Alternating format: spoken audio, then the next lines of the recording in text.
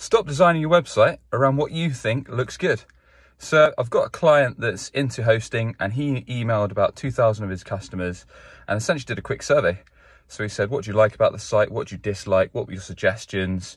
On a scale of 1 to 5, how well do you think it suits your needs? And a range of other quick questions. Got feedback from 2,000 of his clients, and essentially they said, whilst the design's quite cool, it's a bit too much of an agency feel. They prefer more of a template cookie cutter where they can quickly get to the packages, the hosting services they need, quickly find them and check out. So what initially we thought looked really great, after working with the actual customers who are using the site itself, getting their feedback, we're then going to update it to match what the customers need. So the takeaway is, stop designing websites or landing pages around your own ego. Actually talk to your customers. They're going to give you the gold you need to design websites and ultimately get the conversions, get the leads or get the sales and get the results that you want to grow revenue and grow your business.